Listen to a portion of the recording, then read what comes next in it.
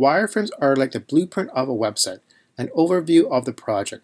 There are two types of wireframes, low-fi fidelity or high-fi fidelity. Lo-fi design tools are useful for quick sketches, making them easy to create in the early design stages. They help designers form the initial model for the overall layout and navigational structure. High fidelity or hi-fi has more bells and whistles and is typically used to mocking up the final design versions. In this instance, to create a lo-fi wireframe, one can use applications such as Balsamiq, Azure, and InVision. And for things hi-fi, InVision Studio, Sketch, and Adobe XD. In this video tutorial, we will be using InVision, one of the standard software used in the industry. Let's get started. Go to InVisionApp.com. After signing in, it may take you to the project's dashboard. Near the top right of the page, click the plus button in the red circle. Three options are available: Prototype, Freehand, and Board. Click on Freehand to create a new freehand. Type a name for the freehand and click the red button Create. Select any of the templates or click blank to create an empty freehand canvas. Let's take a minute to look at the interface. The whole blank space is called your canvas, where you can draw endlessly.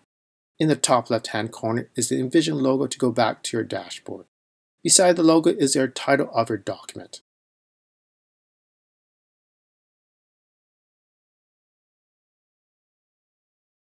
In the middle is the sketch colors with a line thickness and endpoint. In the top right-hand corner are the menu options. Access an additional menu for exporting and version history, see your collaborators, enter presenter mode to share your work. On the left-hand side is the toolbar to start your drawing.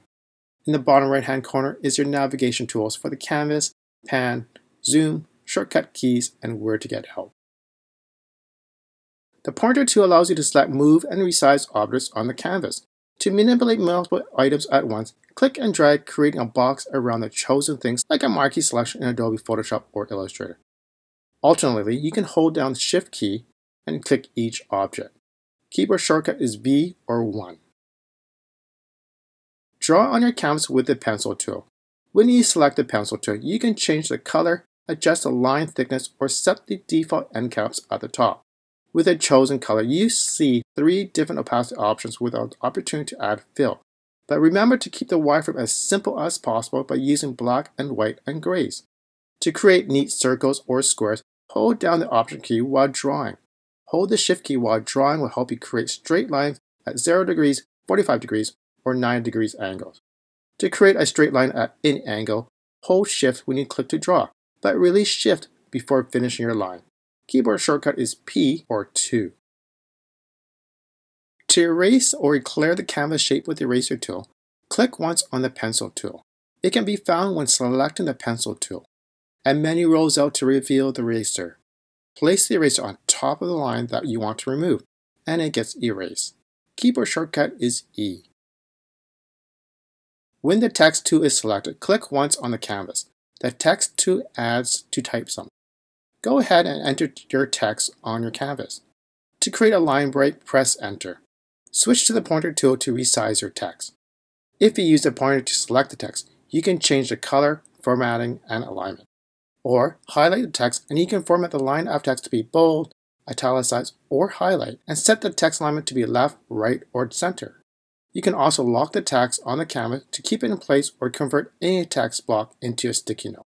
Keyboard shortcut is T or 3.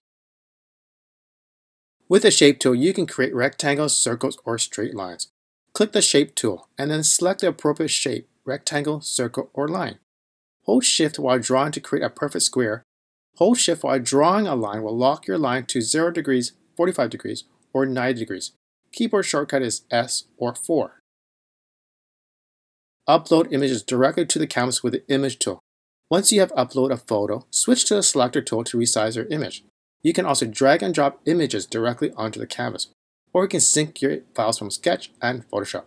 Shortcut I or 5. Avoid using graphics and images in your wireframes. Use simple rectangles and squares as placeholders. If you place an X through the middle of the box, this will signal where the image will be placed. For videos, put a triangle as a play button at the box center too. Got a note you want to clarify a point? Sticky Notes allows you to add notes anywhere on the canvas. With a sticky note selected, you can change its color, adjust its width, and add and format text. Keyboard shortcut N or 6. See something you like? Go ahead and add an emoji. The editing toolbar appears when you have one or more objects selected.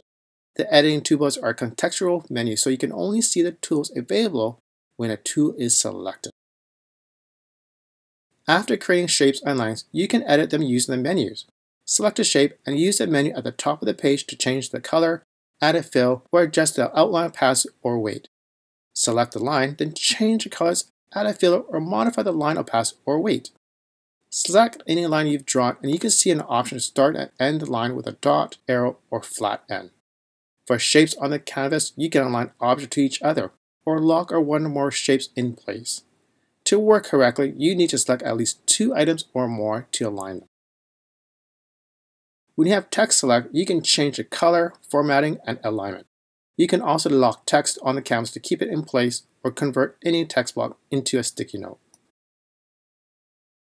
Click on the hand tool at the bottom to pan around the canvas, or press and hold the spacebar to access the hand tool, enabling you to move around an image by pushing on it.